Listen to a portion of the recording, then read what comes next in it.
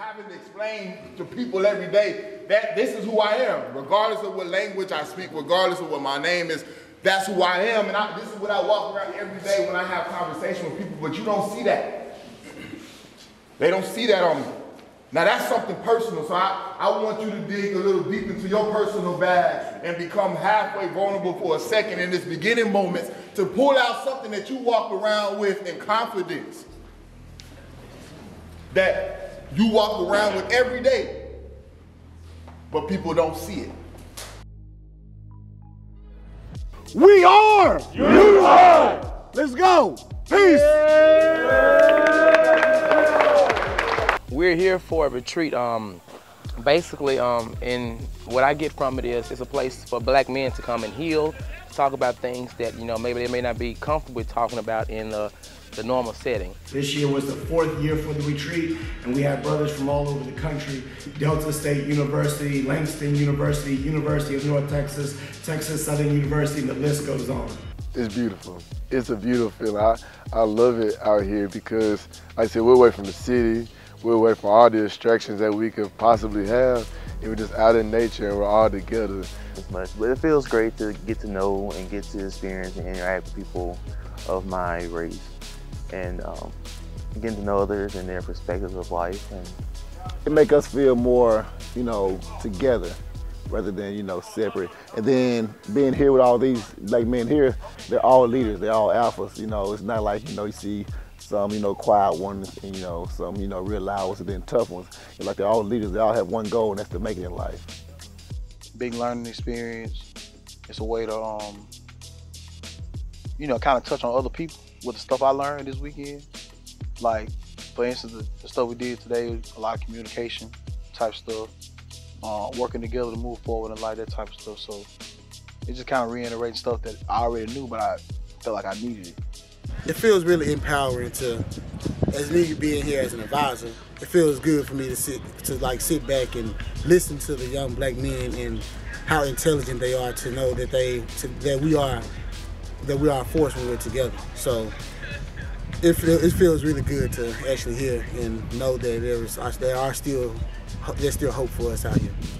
And this really gives our students an opportunity to expand their exposure, expand their growth, to take them into elements that they're not used to take them into elements with other black males in order to expand their narrative, change their narrative. Man, I think this is like an excellent thing for just anybody to go to, because I done made fellowship with many brothers I didn't even know in a matter of just a couple of hours.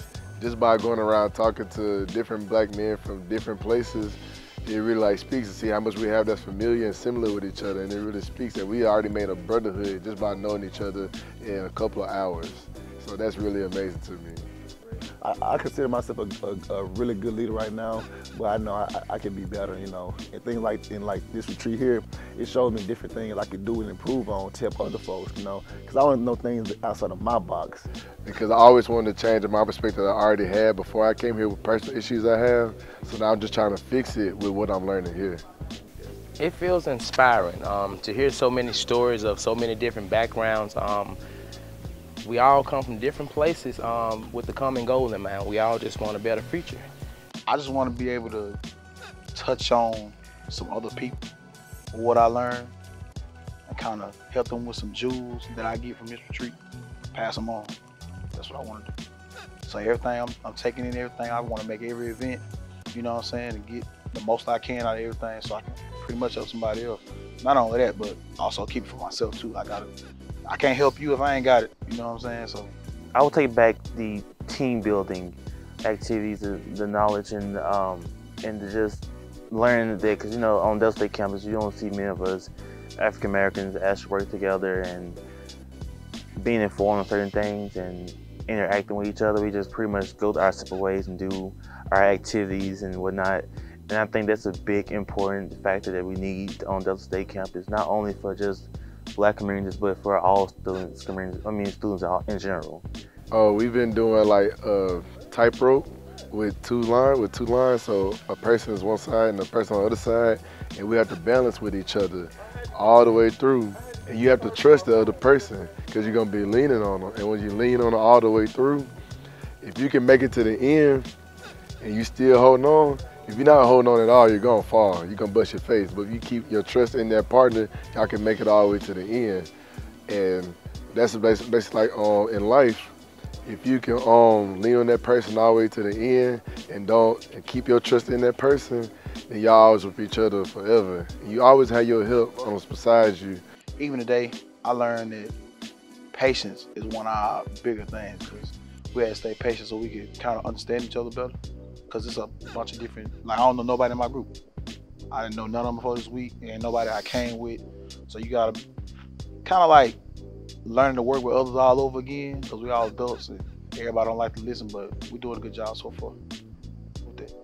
But when we start to bring our various voices into one room, we start to understand ourselves from a different lens and a more complete lens, and create the permission for brothers to kind of explore who they are at deeper levels.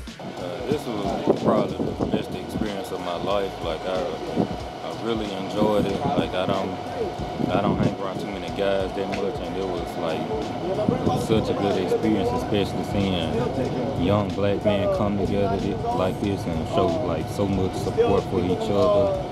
And like I told my story last night, like I hope I was an inspiration to as many people as I could reach out to, because it's been a good overall experience. I think this is important for students from Delta State University, because in the environment that we come from, everything is closed-minded. Nobody is open to hear what another person has to say, because I guess of the fear of rejection and the fear of maybe being talked about. So a lot of males in that area tend to just keep things bottled up, me being one of them. I can speak off personal experience. I don't trust many people, but coming here has really opened me up to trusting more.